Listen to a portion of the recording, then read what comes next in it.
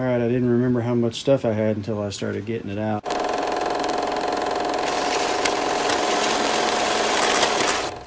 Here's all the head covers. And they're okay. This Penguin? Not Penguin. It's all some kind of whacked out conspiracy. Is kind of interesting. I don't know. It's got a dark spot. Yeah, right there. It's got a dark spot on it. But I know some of those older Ping head covers can do pretty good. But these are all really, really dirty. I don't know if I want to take the time to clean them. I got these shoes, Ortho Fits. And something's kind of wonky there with that sole. Might just need to be put down in there, but they're in really good shape. I was kind of surprised by the comps on these. These are Skechers, and I've kind of changed my mind on some of this stuff. Like, I normally didn't look at Skechers, but I heard somebody, probably Harry Tornado, talking about Skechers because he sells a lot of shoes. He said, don't overlook them. You know, there are a lot of cheap ones, but there are some good ones too. So I did look these up, and I was fairly surprised on what these go for. But yeah, another pair of Skechers. I don't look like they've been worn all that much at all. 3 pairs of new jeans. These are Dickies. 40 by 30. Brand new pair of Magellans. 38, 30.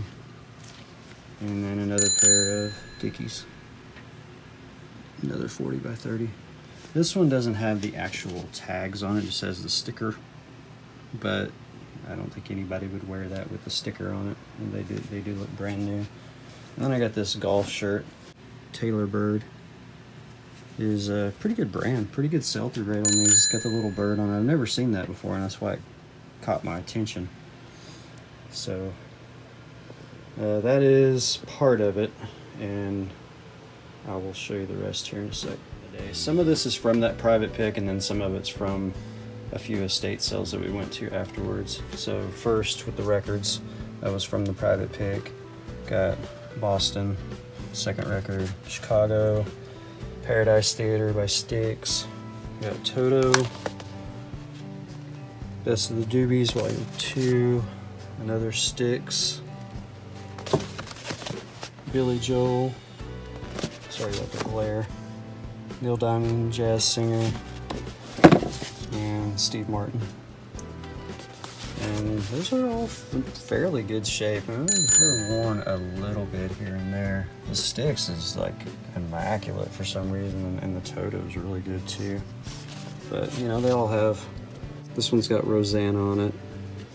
So I mean, a lot of these have the hits on them, and it's the ones that people are looking for. So I got these books there too. It's the whole series. It's the Colliers, that's how you say that, Junior Classics. It looks like they go for about $30. Sometimes free shipping, sometimes with shipping. I got this Leatherman. This is actually really good. It's a leather tool. These go for about 50 bucks.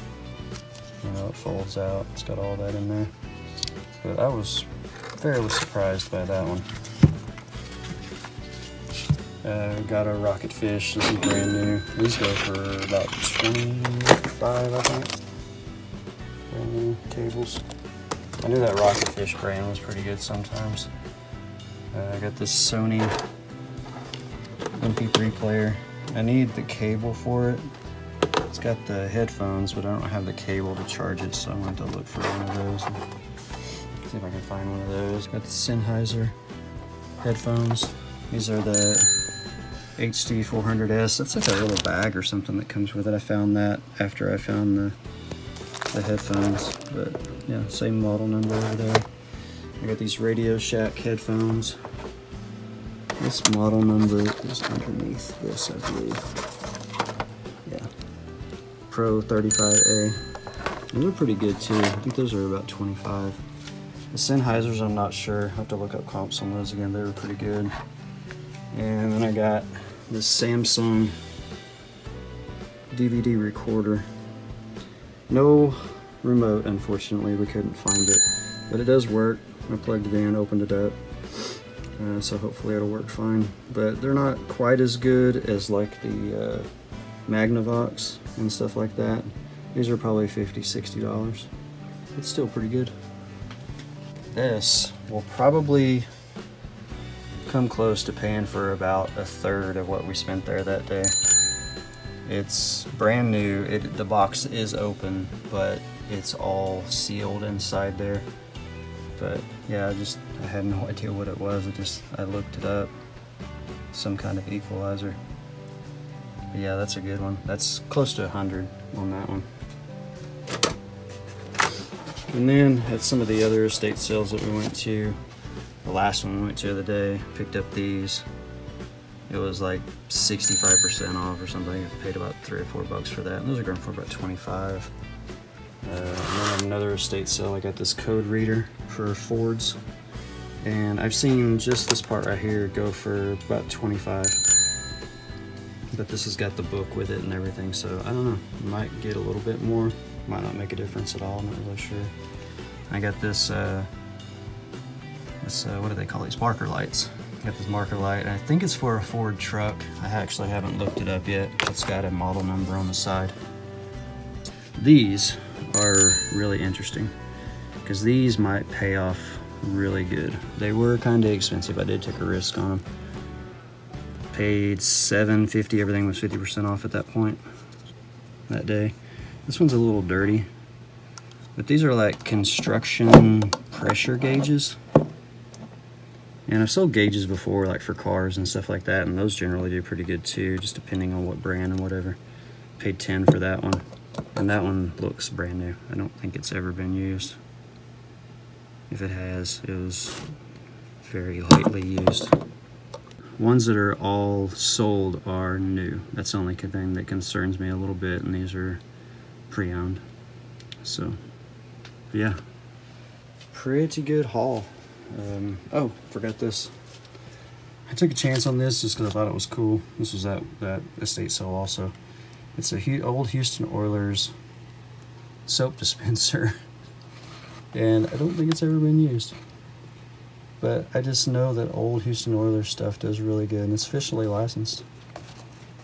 Just needs to be cleaned up on the top a little bit.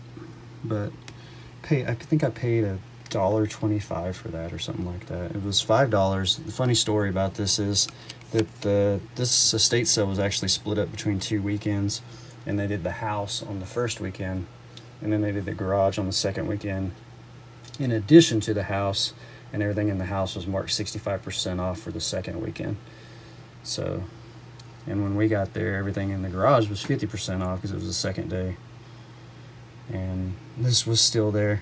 It was pretty funny. I almost thought about getting it the first time around, but it was still there, so I just thought, hey, I should pick it up. But I don't know how that'll do. I just thought it was kind of cool.